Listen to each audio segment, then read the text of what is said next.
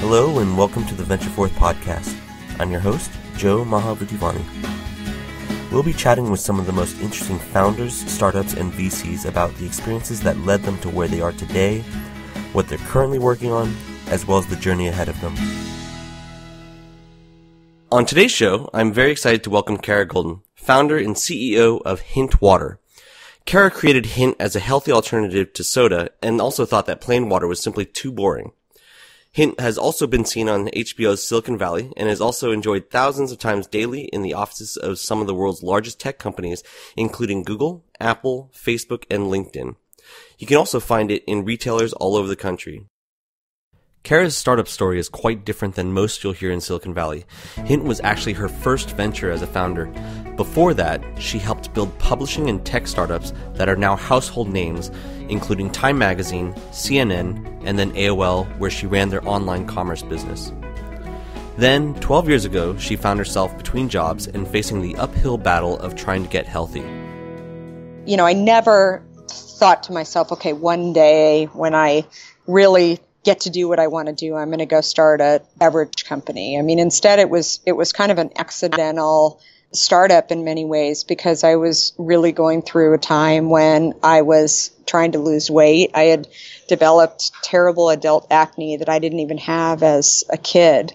And I thought, you know, I really want to figure out, while I'm trying to figure out what I want to do with the rest of my life, I want to figure out how I actually get healthy and how I, live the best life that I can live. And in addition to that, I had young kids. I have 4 kids. But at that time I had 3 kids, and I thought I want to make sure that they don't have any health issues either. And it's funny because I look back on the time and people ask me, was I sick? It wasn't that I was obviously sick. I mean, as my friends used to say, I wore my weight well. I was a little heavy, but it wasn't like I was obese by any means. And, the acne is not something that is terribly unusual, but for me it was.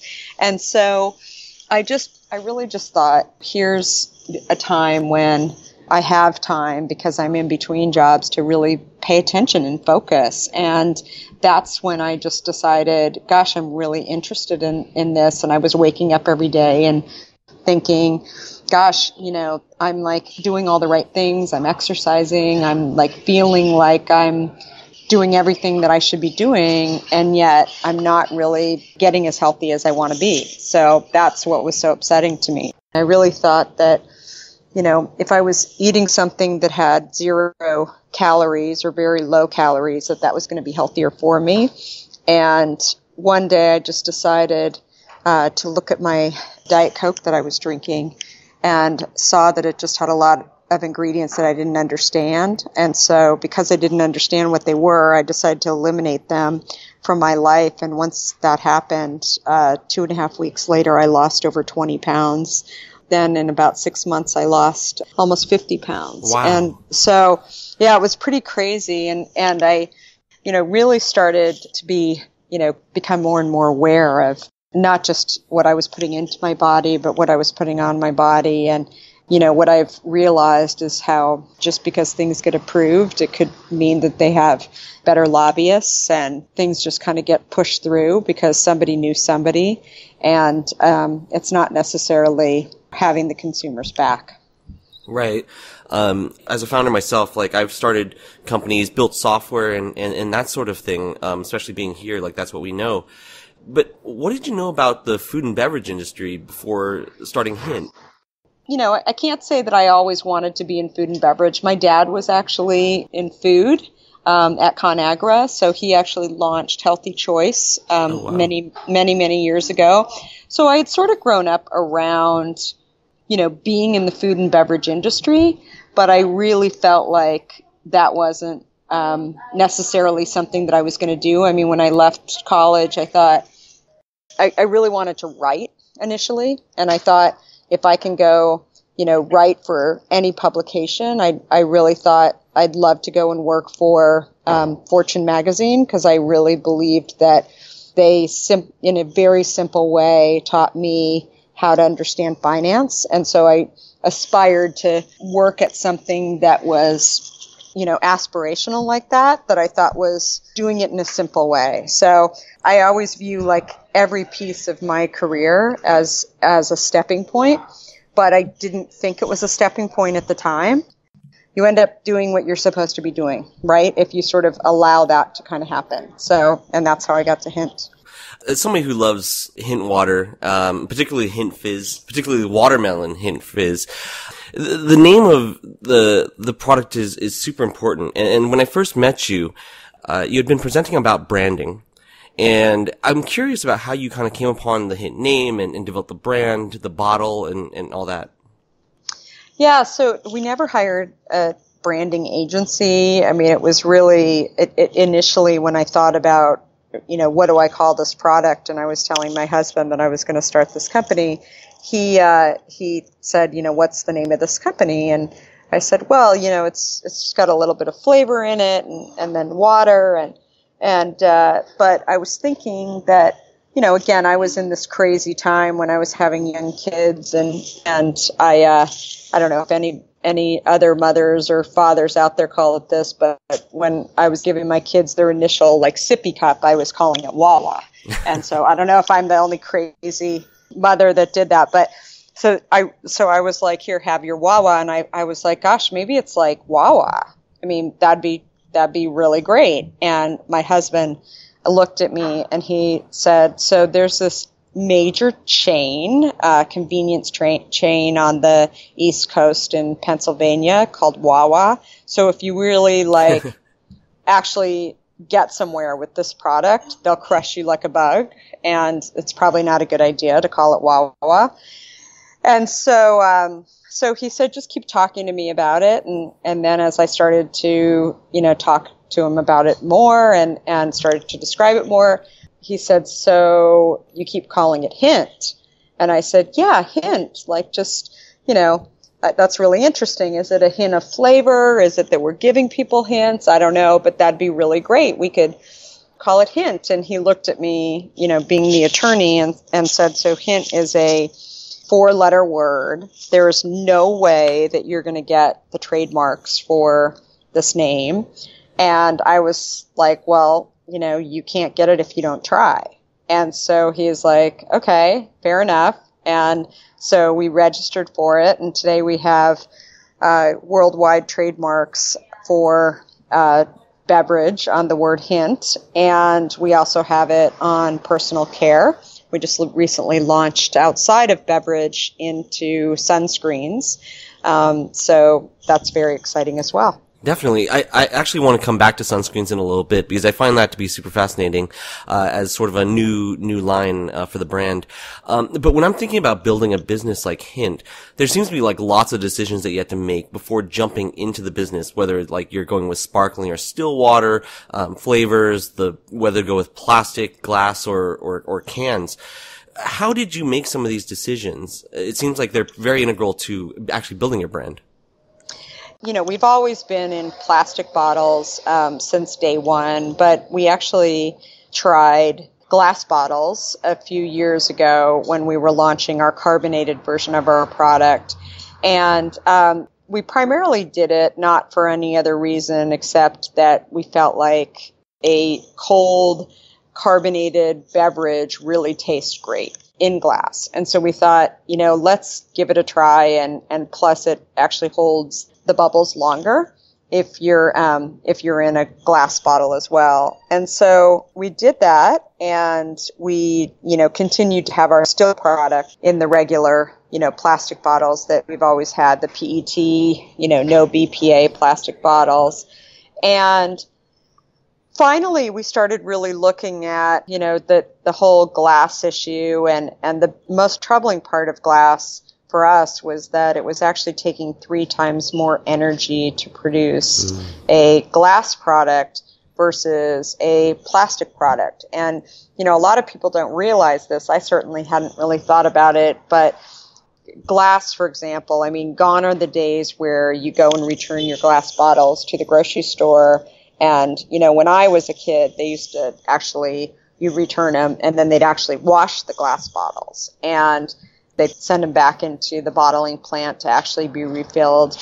And so today what happens, nobody does that process anymore. Today what happens is they don't wash the bottles. It actually goes into a recycling bin and it's crushed into a sand product. And then actually the process starts all over again.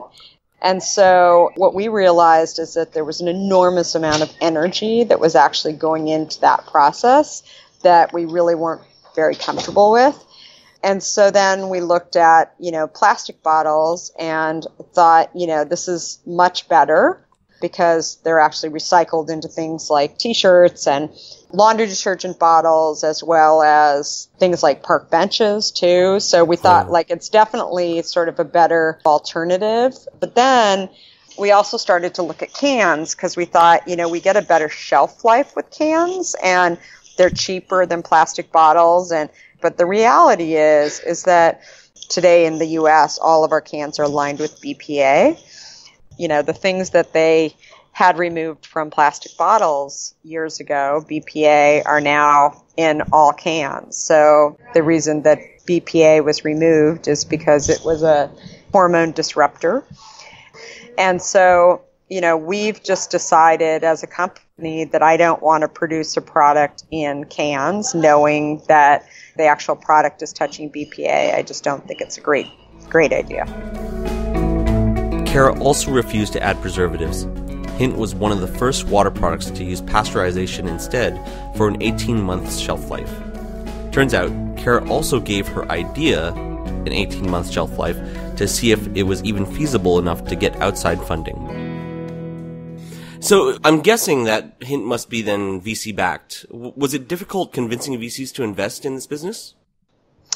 So we've actually financed the company a little bit differently. We initially, the first 18 months, we didn't take any financial backing at all. We really, I viewed it as a time when I was getting, kind of my MBA in food and beverage and really understanding it, because it truly was such a different thing than what I had been, used to doing in publishing and then in tech. And so I didn't want to take any of anybody's money. And I fortunately had some extra savings that I was able to, kind of put towards this. And so my husband and I actually brought him into the company pretty early on. He was the first employee of the company outside of me. And basically, he was in tech as well. He was an attorney at Netscape. And so we both sort of looked at it as wow, this is really interesting, and always thought about it not as, again, starting a beverage company, but about if we could actually get people to eliminate sugar and sweeteners from their life. So basically, at 18 months, we had friends and family that were, really excited about what we were doing and wanting to support us. And so we started to look at, should we actually take some capital? And so we did. And then after we did that, one of our distributors actually asked if he could invest in us as well. And so that ended up happening. And then we ended up getting a phone call from somebody who was with the Stella beer family out of Brussels, and they invested. And then since then, we've had a number of individuals. We have over 100 individuals involved in the company from a financing perspective. And, we haven't taken any private equity into the company. It's really been about, individuals as well as family offices. Oh, fantastic. Yeah. That's awesome. So my first interaction, the first time I ever tried Hint was when I was interviewing at Google, and during one of the breaks, I reached for a Hint in the fridge, and so I'm really curious about how you've managed to get Hint into all these great tech companies, and really, I guess, were potentially the first adopters of the product. Yeah, so it's not that crazy of a story. It's a lot of people have been like, oh, wow, you guys must have really focused on it and made it happen. But, it was funny. I had a friend who was very early at Google, Omid Kordasani. And Omid one day was talking to me actually about joining Google.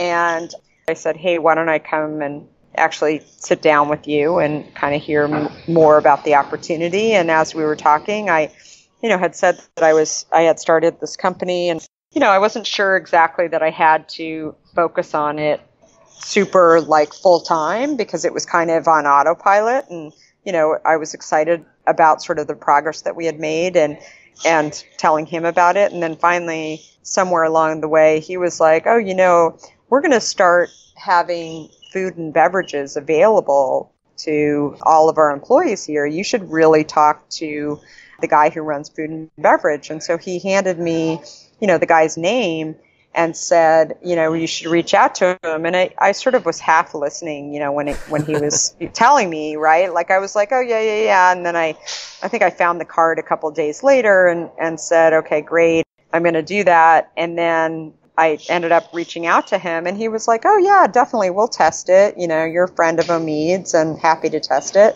And so we gave him some product, and then he called us a few days later, and he's like, wow, people really like the product a lot, and how much can we wholesale it from you for? And so that's really how it started. And, it's funny, people said, well, then how'd you get into all these other tech firms? And, people move on from jobs and then they call us and know that we're a San Francisco company. And basically, it's a pretty simple, like that's how it really got going. We were responsive to people, right? Which I think in any industry, you have to be responsive. But I think also, the key thing is that we were solving a problem for people, which was just like me trying to eliminate sugar and sweeteners from my diet. And that was like something that really resonated with other people. Cost is actually something I wanted to touch upon as well. In, let's say, Target, for instance, I think Hint retails for like $1.50 or so a bottle. And there's another extremely popular brand out there, LaCroix, that is, I guess about like 40 or 50 cents a can. If you're at a grocery store, how do you make Hint stand out from competitors like that? Well, I think, LaCroix is, a very different product. First of all, they're focused on carbonated products, and, there's a large percentage of people that actually don't want carbonation. So, I think that they're probably closer to soda than actually water. But having said that, we offer both still water as well as carbonated water. We also have a caffeinated version of our product, too, that is actually a super hot seller. But I think that the key thing for us is really, A, offering choice, B, also using real ingredients, especially if you're buying a product. I just think consumer rights to be able to know exactly what's in their products is becoming more and more important for consumers to actually understand what they're buying. So how many bottles of Hint have been sold to date, if you can say? God, I don't even know.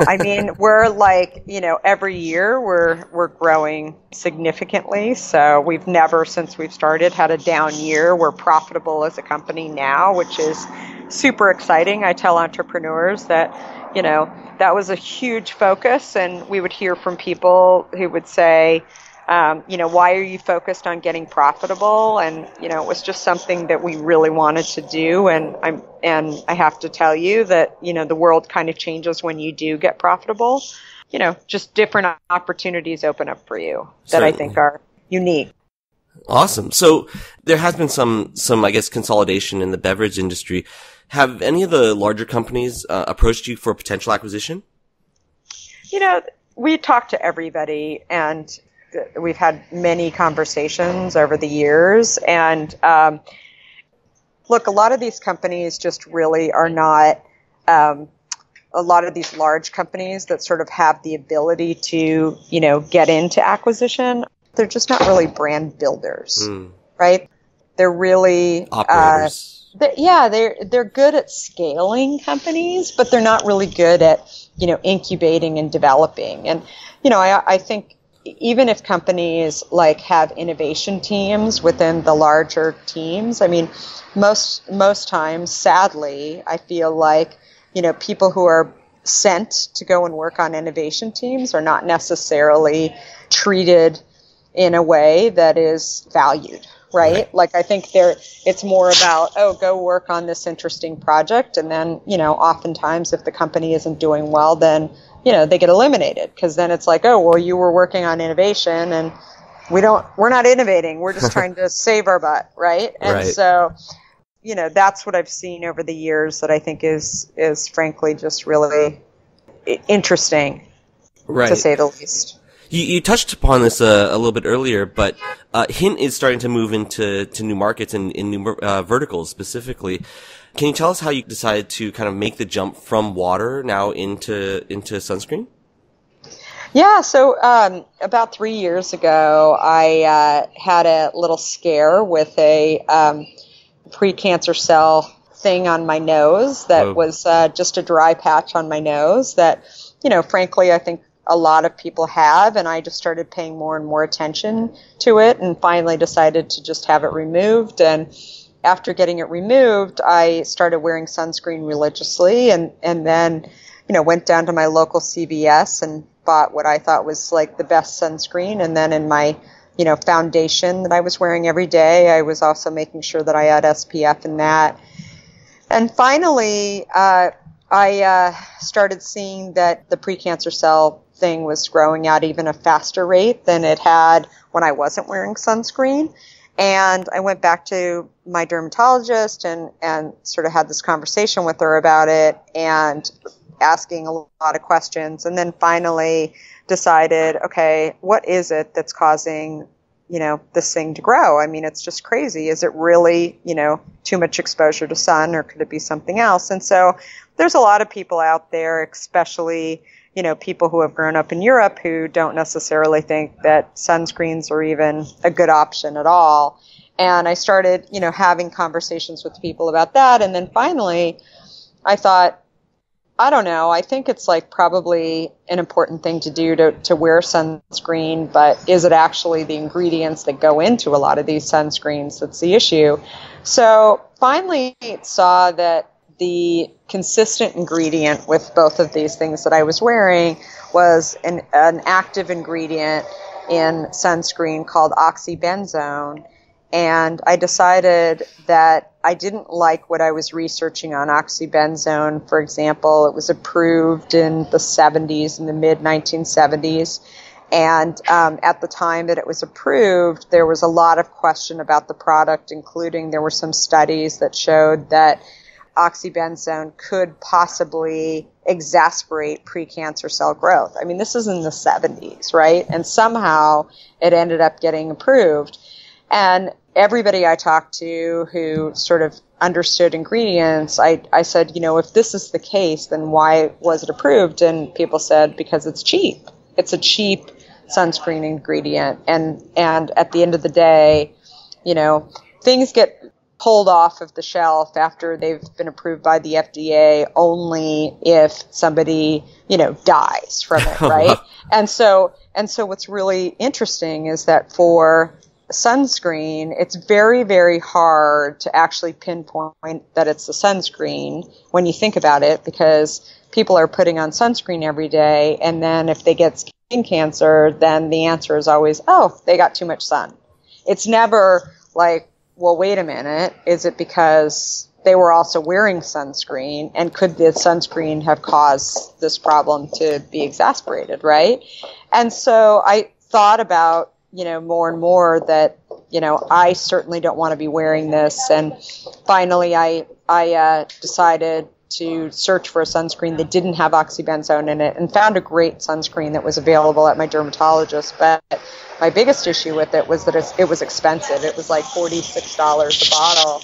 And I thought, $46 for a bottle of sunscreen to most people is expensive, Definitely. Right? And especially if you've got a spray and you're spraying it on. So I started playing around in my kitchen again with the product and started to, really look at, what can I add to this product that is going to keep the sun from affecting me, but also can I add some of my scents that I was using in the water to actually make the product smell better? Because that was another thing that I saw in the sunscreen category, was that nobody was really wedded to their sunscreen. And I think that the scent is such an important aspect. I mean, people like to wear things that smell good. And I really believed we were like sitting on something that was like, you know, it needed disruption. And so I thought, I don't know, what the heck? I'll just, you know, take a whack at it and see what happens.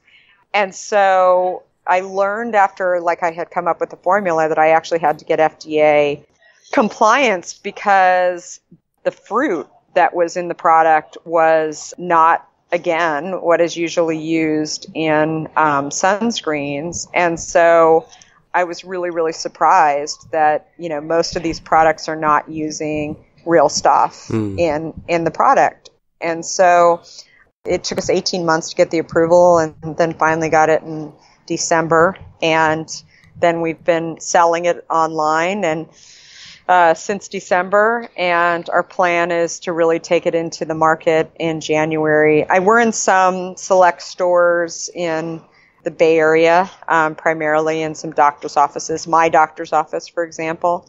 But for the most part, we've really like focused on, you know, where can we get it into that just to sort of see what the response is. Because frankly, we didn't know, you know, and we didn't know what the response was going to be. And, you know, interestingly, we had sent it out. We have a pretty big direct-to-consumer business at drinkhint.com for our water product, and we sent out a letter to our existing base of subscribers. Actually, not just subscribers, but anyone who had purchased over the last 12 months and saw just a crazy number. It was over 60% of our people who had purchased over the last 12 months then went ahead and bought the sunscreen in January, which I thought, you know, was really interesting.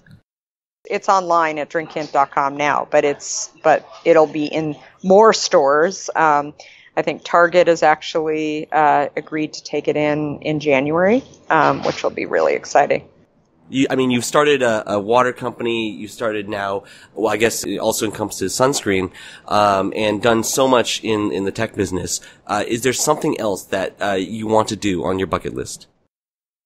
I think the way that we think about the company is really the consumers running this company and what can we do to solve problems that are so obvious to us but are so surprising to so many consumers when they actually hear about it. So we're totally open to, you know, doing products in other companies. I frankly don't think we need to do like some other big lifestyle brands. I don't think we need to really, you know, launch a company with 5,000 SKUs in it. I think we can really focus on really solving problems in specific categories and still become $1 billion brand.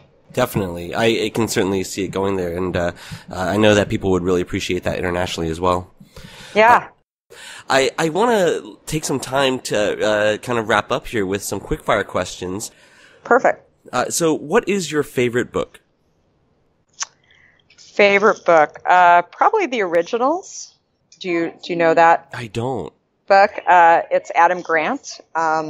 And I met Adam Grant shortly after reading the book.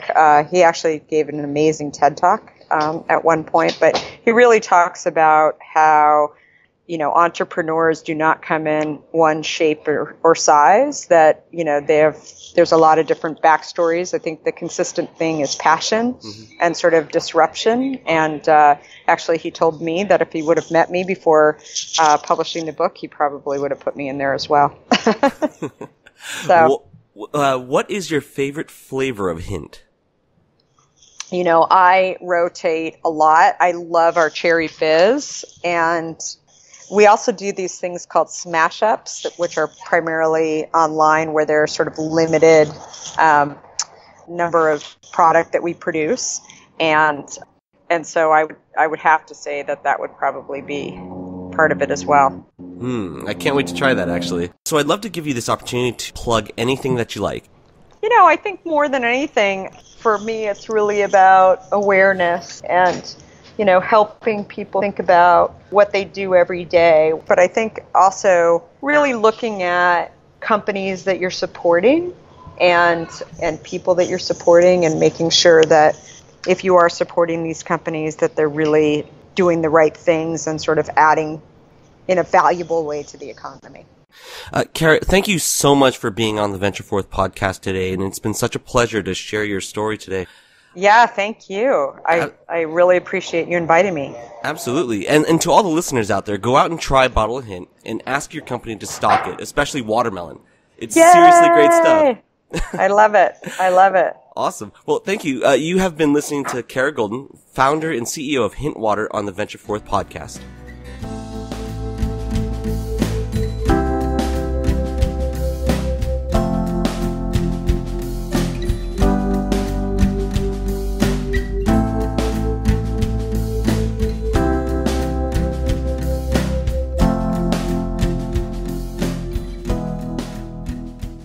If you enjoyed today's show, please subscribe to the VentureForth podcast on iTunes, Google Play Music, Stitcher, or SoundCloud. You can also follow at VentureForth Pod on Twitter for our latest updates. As always, I'm your host, Joe Mahabutivani, and thank you for listening to the VentureForth podcast.